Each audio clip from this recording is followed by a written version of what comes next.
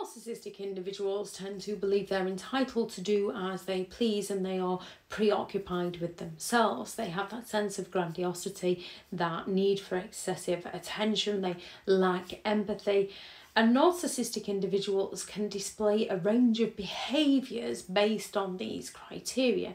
And one of the most disturbing and dangerous is those narcissists who have that touch of sadism within them. And sadism is to derive pleasure from inflicting pain and suffering and humiliation on others. And a few signs you're dealing with a narcissist that has that hint of sadism within them is they have that complete lack of empathy, like other narcissistic individuals, and they get pleasure out of inflicting pain on others. They get pleasure in causing emotional and physical pain to those around them without remorse or understanding, and it leads to some of the most cruel, calculated and callous behaviours.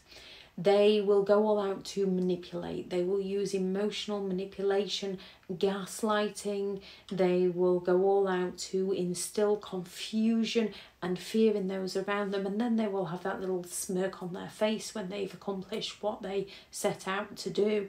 They have that cruel sense of humour. They get pleasure out of other people's pain. They get pleasure out of watching other people suffer.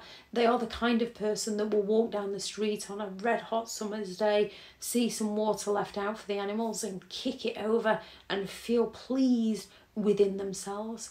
They have a complete lack of remorse. They will rationalise and minimalise and excuse their behaviour if they believe they need to do so to avoid responsibility. However, they have that complete lack of remorse.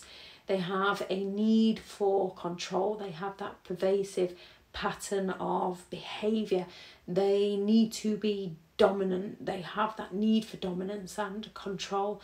They will use threats and intimidation and physical force in order to get their needs met.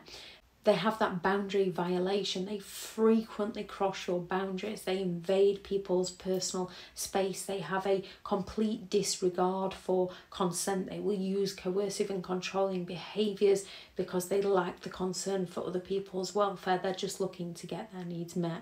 They will have a strong history of violence. They will have a track record of bullying or aggression. They will have a history of violent behaviour, both physical and emotional, and they have a complete disregard for other people's safety. They're only interested in getting their own needs met, and when they've caused somebody pain, you will often notice that little smirk on their face.